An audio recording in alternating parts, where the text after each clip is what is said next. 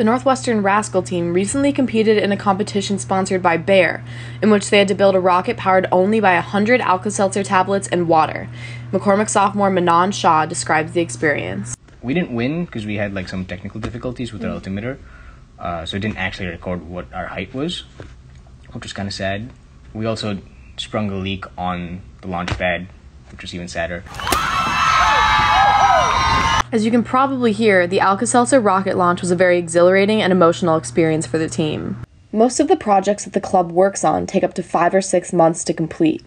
According to the president of NUStars, McCormick senior Monica Berg, the students dedicate considerable amounts of time to the club.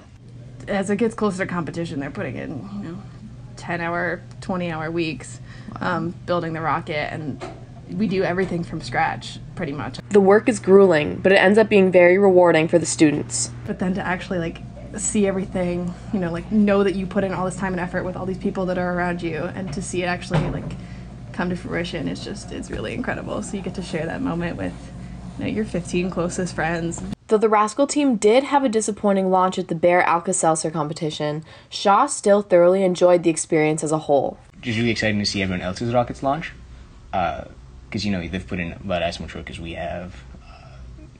They obviously had good ideas, and sort of with them, their own emotional journey of how high will it go, will it actually work. In the future, Shaw hopes to be working on solving big challenges in space, either with the government or with companies such as SpaceX or Boeing. Some of these challenges would include making it easier and more efficient for humans to go to space, and making rockets more reliable so that they're more similar to airplanes. Basically, working on